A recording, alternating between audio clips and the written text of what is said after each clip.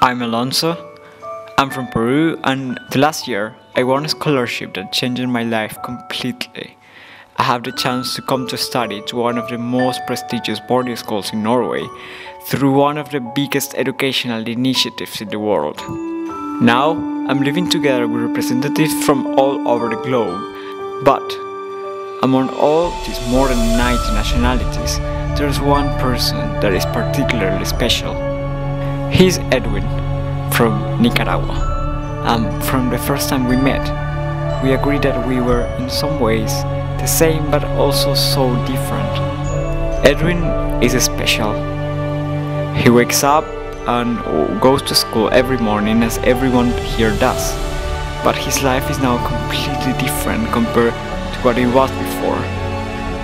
In January of 2005, 1 month short of his 15th birthday, Edwin lost both hands, his right eye and most of the side of his left eye.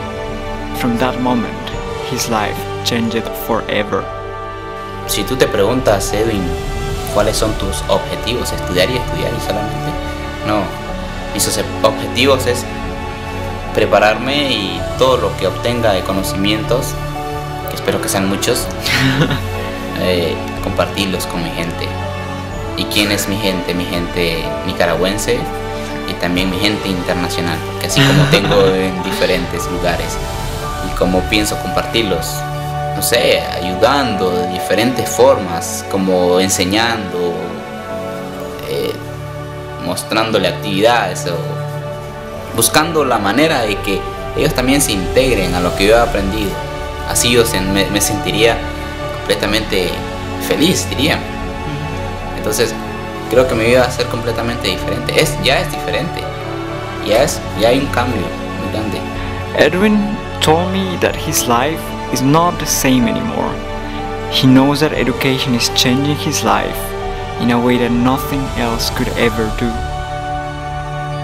I didn't want to keep this inspiring story for myself, because I believe that if everyone recognizes the power of education in making the impossible possible and change lives entirely, we could have more people like Edwin knowing that there is an exciting future waiting for us. Education changed his life, and right now he just decided to take the next step, change others' lives as he just did with mine.